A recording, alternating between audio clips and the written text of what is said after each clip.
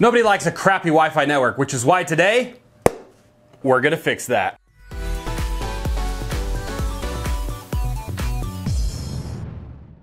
What's going on YouTube? Welcome back to another video. As you know, we like to do various types of things on this channel, and one of them is unbox new tech. Downstairs, I have a terrible Wi-Fi network coverage because I have my router right back here. You can see it right behind the monitor over there. But when you get downstairs near the corner where my smart TV is, the Wi-Fi drops off. So today, we finally got a Wi-Fi extender. In this particular case, it's the AC750 dual band range. It was 30 bucks on Amazon. We'll see how well it performs. But we're gonna unbox this thing, set it up, and see how well the performance increases downstairs in that corner. So, as usual, first things first, this is the AC750 dual band range, so it does have the support for 2.4 and a 5 gigahertz network. Essentials edition, boost your existing Wi-Fi range extender. For those that don't know what these are, if you have poor Wi-Fi signal somewhere else in the house, you can put these in between and extend the Wi-Fi signal to get obviously better performance. So external antennas for better performance, works with any Wi-Fi router. So again, it picks up the existing Wi-Fi network and then broadcasts it, or you can put it into an access point, but that's a little bit more complicated. So supports new 802.11 AC and BGN Wi-Fi devices, so more or less every Wi-Fi band that there currently is. And then if we spin it over to the side here, you can see a Ethernet port. So after you've got this set up, if you have something like a DirecTV receiver downstairs, you can plug it directly into this and pull in the Wi-Fi network and then go into the receiver itself or the device itself. Or you can plug an Ethernet cable into it and turn this into the access point or the AP, which then broadcasts its own like little Wi-Fi network as well. So you can set it up in either direction, secure connection WPS, power on and off buttons on the side there.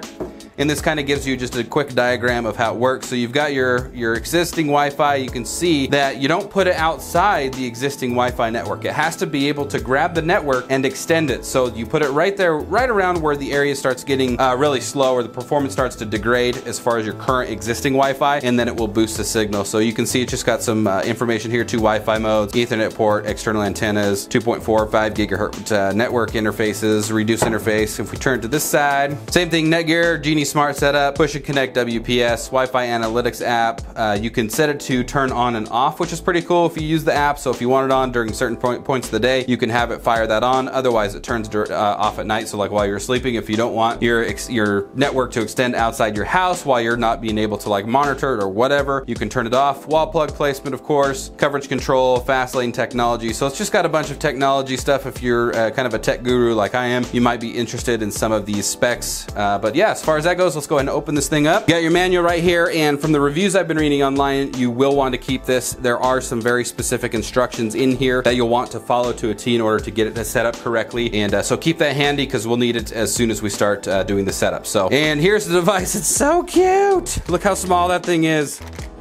So it's very low profile from what they're saying, which I mean, it essentially is. Let's rip this thing open. So it's very simple. Plugs into the wall. You've got 2 antennas that looks like you can move around, and so they've got almost a full 360, and then they've got about a 90 degree. You can do there. Buttons, WPS, PowerPoint if you need a factory reset it, your buttons right there. Router, power device, WPS, obviously it's a Netgear. So the instructions in that will tell you, each one of these lights indicates something, and we'll kind of go over that as we put this together. But without further ado, let's set this bad boy up. All right guys, as you saw when we were unboxing, you saw the unit itself. I know this particular angle isn't exactly entertaining, but that's because reading through some of the reviews on this thing, a lot of people have been having issues with getting it connected for the first time. So that's where the manual is going to come into play. They said there's very specific instructions in this thing on how this actually works. So you're going to want to go through and you're going to want to follow exactly what the instructions say. Now the first thing that you're going to want to do is, of course, when you're setting this up, you want it in the exact same room, as close enough to your Wi-Fi router or your modem as you can, just for the initial setup, and then we can move it to not where there's no Wi-Fi, but usually right in between in order to boost that signal. So you can see right here where it says place the extender and apply the power. Place your extender in the same room as your Wi-Fi router. Proximity to the Wi-Fi router is only required during the initial setup process. So we're going to go ahead and plug it in. We're going to wait for the LED light to turn green. If the power light does not light, press the power on off button on the extender. So we're going to go ahead and plug that in now. So again, we're just waiting for the power LED to light to turn green, which is actually this guy right next to that corner there. So as you can see, the light just went green right there, and we are going to be connecting this to an existing Wi-Fi network. There's a few different ways you can put this thing into. You can put it into an extender mode, which of course it grabs your current Wi-Fi and extends it or boosts the signal. And then it does have what they call an access point. So if you have like your switch downstairs, you can plug a Ethernet cord directly into the side right here, and this turns into its own like little Wi-Fi network. So if you have that ability, that's usually the best way to do it. From all the reviews I've been reading, that was the easiest way to get it all set up and actually work the best for them. So we're actually going to be putting this particular mode into the extender mode, but the signal downstairs is really poor, and I have an app. I downloaded the app just to kind of show you guys the signal down there. So if I bring this up, see if we can get it to zoom in on it there. You can see right here where it says last 66% signal and 57 megabytes per second. That was downstairs in the furthest corner away from my router that I could go, which is right around the area of my TV, my smart TV down there. So hopefully we're going to plug this in on the power cable or the outlet that's right next to the TV, and hopefully be able to grab and extend this signal. So we're going to do a test right now. The last test was 66% at 57 megabytes per second. Once we get this thing up and going, we'll click test again and see how much of improvement this little box made. One thing to note that it does say in the instruction is connecting with the WPS. It does not support WEP network security. So if you are using the WEP network security, you cannot use the WPS. You will need to either change your security or set it up via the web browser setup, which is on page 9 of the manual. In this case, I do use the WEP security. So we're actually going to be doing this and connecting it with the browser setup. So again, connecting with the web browser setup, it says use a Wi-Fi network manager on the computer. I'm reading this on page 9 in the manual if you guys are following along.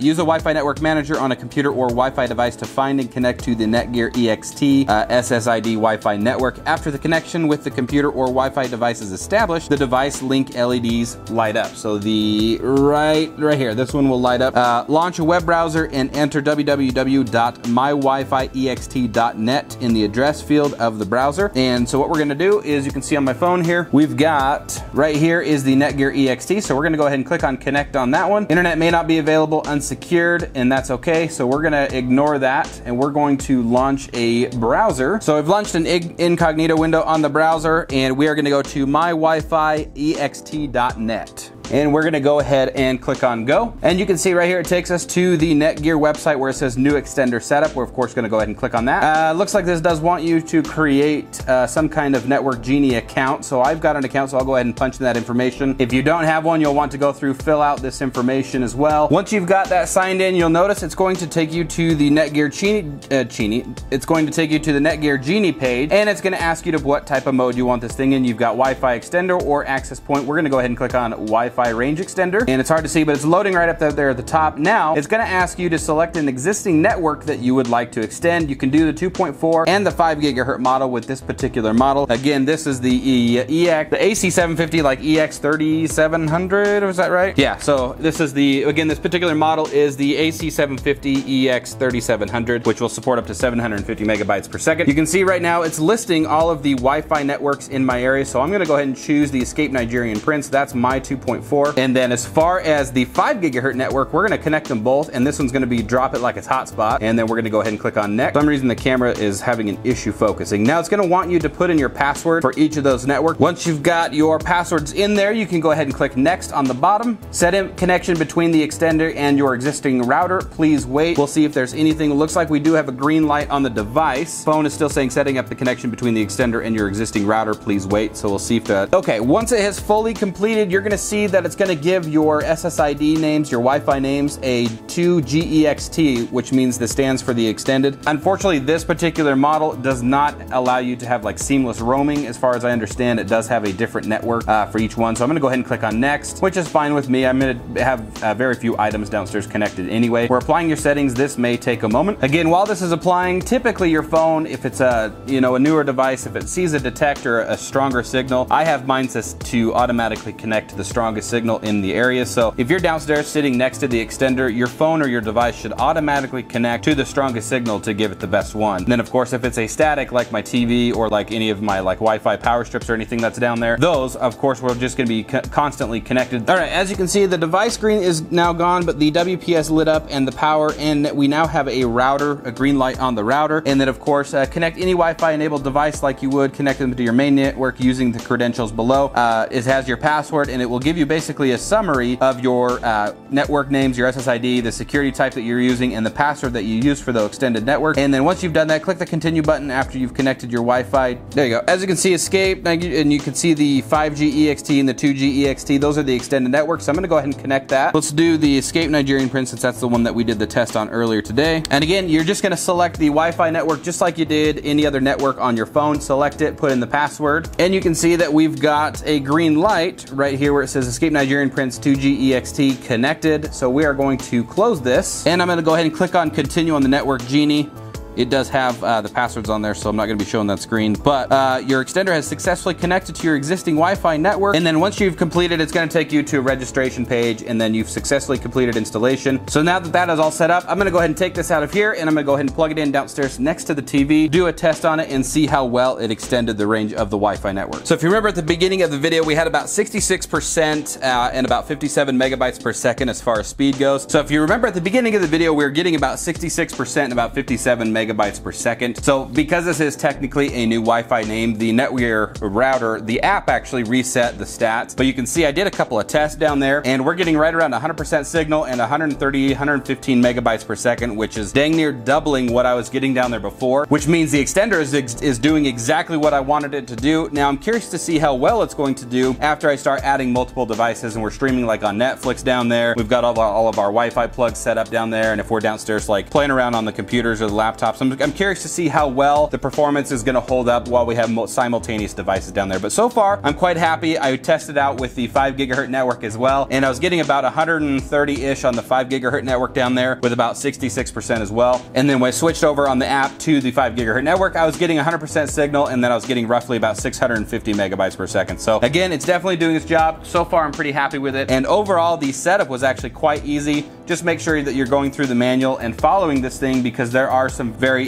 certain steps that you do need to follow to a T in order for you to get it to work correctly. Now, I do know on some of the more expensive models, you do have the ability to have a seamless transition between Wi-Fi names. So you have just a single Wi-Fi name, and your phone or your device will seamlessly transition between the two. Those ones run about $100 or so, if I'm not mistaken, but this one was about 30 bucks that we picked up on Amazon. And with that, that wraps up today's video, bringing us into our question of the day. What other Wi-Fi extenders or boosters do you use? Leave your answers in the comment section below the video. If you like this video and you found it informang or entertaining, make sure to give it a thumbs up and check out some of the other videos that we have on this channel. We do a lot of stuff tech related, from the unboxings that you saw today, from tech news over to tutorials and how-to. So I'll link a couple over there on the right-hand side of the screen for you. And of course, subscribe if you're not already, and enable the bell notification so we don't miss out, so you don't miss out on any type of future content, and we will see you on the next one.